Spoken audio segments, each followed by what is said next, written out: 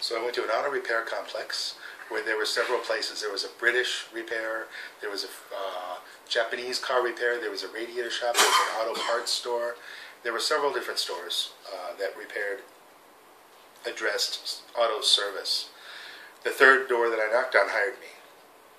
And I ended up having a little bit of a career at that shop. First as a mechanic, then I became the assistant manager, then I became the director of sales for the company. I was a sales manager with 2 people working under me. And that was in Los Angeles. And I enjoyed that, learned a lot about cars, got a lot of experience, worked with managing people, worked with sales, had responsibility for sales, sales quotas, things like that. And at that point I think I was about 19 years old, 20 years old.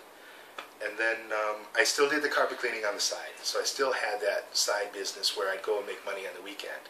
So I had my job at the radiator shop, and I also had my job at carpet cleaning that I was doing. Always doing something on the side.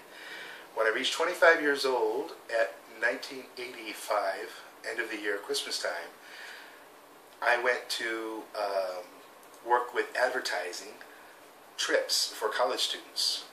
So the way they would do that is they would put a flyer on the wall at a bulletin board in a college campus saying, take a trip to Europe and it's this package price and go with your friends and have a great time. So between that offer and several other offers, I visited colleges all around America with my little green car and would post these notices on the boards, basically kind of littering the campuses. It wasn't really a great job. I didn't feel that good about it because I felt like I was kind of making a mess. But I was making $1,000 a week, and that was important to me. So I continued that job for a while until it wasn't worth the money I was making. I still didn't feel right about the job. I couldn't resolve that. I quit that job and I stopped in Tallahassee, Florida, where I met a woman, and she and I became roommates and we became friends, and I started studying the computer business. This was at the age of 26. I opened up for business teaching WordPerfect software, word processing software.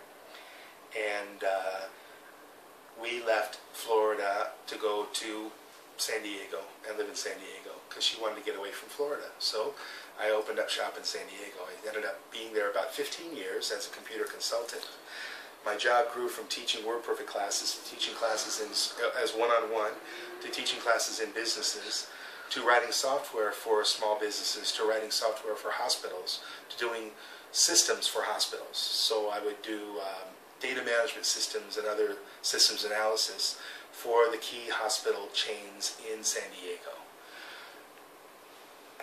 At that point I got tired of only doing this kind of work, and I got more and more interested in community projects. I joined a community organization there, quit most of my consulting, made no money, worked in a community organization, found that most of the organizations there were not as efficient as it could be. A lot of times there was a lot of cronyism, a lot of stealing, a lot of inefficiency, and we weren't really helping the community.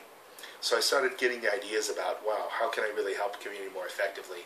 I wrote my own newsletter, distributed it, I started an organization, but it didn't really go anywhere. I ran out of money, I got totally broke. I thought, I'm not going to go back to consulting for a lot of different companies. I'll just work for one. So I went to Hewlett-Packard. And I had a friend there that hired me. I worked at Hewlett-Packard for 18 months as a consultant in their printer division there in San Diego. I wrote software, I did networks, I did systems, I did web pages. For the first time we're learning how to use CGI to pull data from database backend and put it on a web page. This was a little bit newer technology at the time. And I was working with Microsoft ASP pages too, doing that. When I was done there, I went to San Francisco and became a consultant in San Francisco. I was done with San Diego, I was tired of San Diego, so I decided I'm going to go up and check out another area. I worked in San Francisco for a couple of years for companies like Charles Schwab and Chase Manhattan and some other large businesses as a consultant.